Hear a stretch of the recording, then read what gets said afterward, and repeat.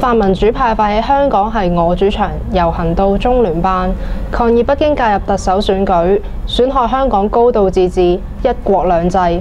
多名泛民元老撐場。中聯辦返鄉下，中聯辦返鄉下，中聯辦返鄉下。中聯辦今次係公然咁樣粗暴咁樣係去控制我哋嗰個整個選舉嗰個過程，連佢哋自己首先欽點嘅2名，佢哋而家都要硬推銷某一位候選人。咁呢個係嚴重干預一個公平、公正、公開嘅選舉，根本亦都唔係公平、公正、公開啦，因為係一個小圈子選舉啊嘛。但既然你都已經欽點咗2位，咁點解你唔俾揸票嗰啲人自己憑佢哋良心去決定選邊一位呢？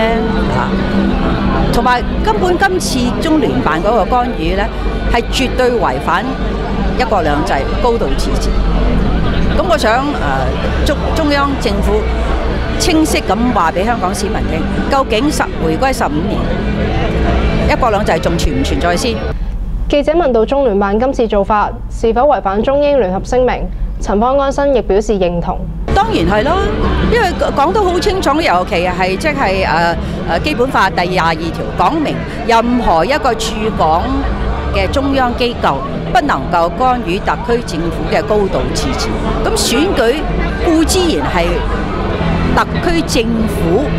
同埋市民嘅事，唔係中聯辦嘅事。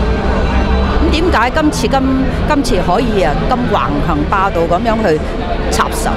對於港大民意調查有咁多市民參與，陳方安生指市民係睇唔過眼中聯辦對選舉所做嘅行為，亦呼籲選委亦憑良心投票。即係香港市民話俾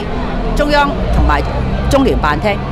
我哋要爭取真正嘅普選，1人1票就算係一個模擬嘅選舉，尤其係受到呢1-2日襲擊，令到市民好憤怒。我希望明日所有選委會都會投下良心嘅一票，為香港整體嘅利益福祉係去投票。